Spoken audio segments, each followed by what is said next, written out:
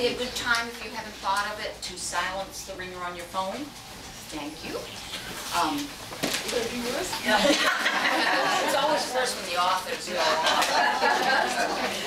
This evening, Linda Greenlaw returns to the Jabberwocky. Many, many years ago, she was here with her first book, The Hungry Ocean.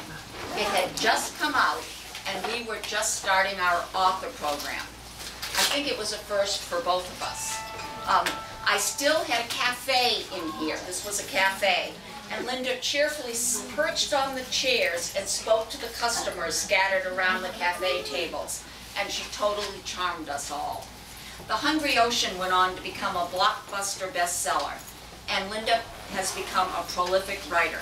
2 more memoirs about the fishing life on a small island in Maine, 2 best-selling mysteries set, of course, on a small island in Maine, and even a cookbook with her mom featuring recipes from a small island in Maine. All of her books are available at the back register. But now she's gone back to the deep sea and sword fishing, and we have her brand new book, Seaworthy. The New York Times said of her first memoir, a beautiful book, a story of triumph, of a woman not only making it, but succeeding at the highest level in one of the most male-dominated and most dangerous professions. Please welcome Linda Greenlaw.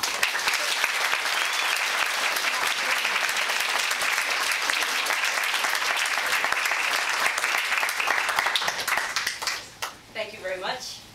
Hope everybody can hear me.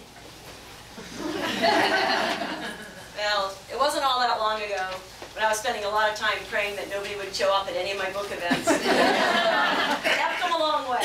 Now I'm praying that people will show up, but this is a little over the top, so I'm kind of nervous. I have notes. I'm pretty early in my tour here, so I'm not too polished. Bear with me.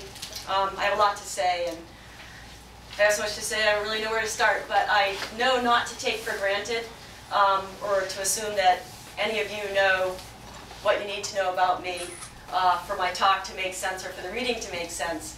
I've learned the hard way that I really need to give you some background, so that's probably a good place to start. I was raised on a small island off the coast of Maine. I spent my early childhood trying to catch anything that swam or crawled around the shores surrounding my home. When I was at an age where most kids were learning how to ride a bike, I was learning how to row. When 10-speed bikes were all the rage, I had my first 10-horse outboard. So, and you know, I had an idyllic childhood. It was like perfect. And I said that just recently to some friends, and they reminded me that I've also had a very long one. That's okay.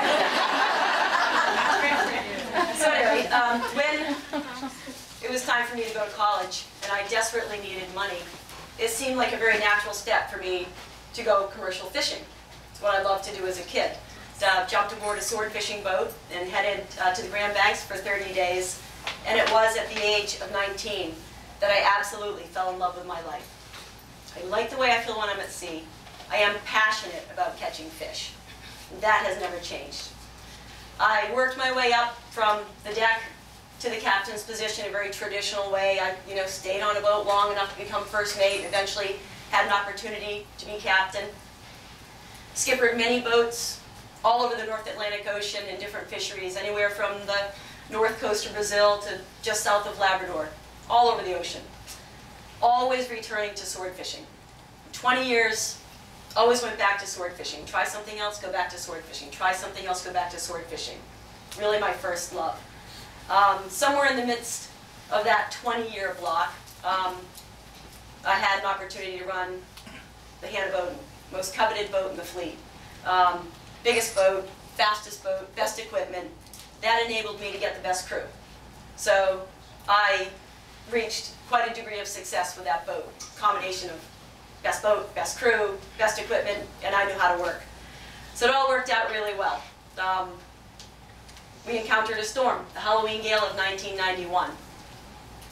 Now I was reaching sort of the end of my sword fishing career. I was in my late 30s, thought it was time to settle down, go home, get married, start a family, do the things that my girlfriends had been doing while I was offshore.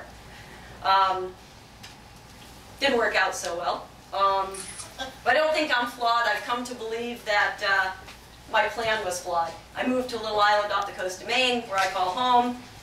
3 single men, 2 are gay, 3rd one's my cousin.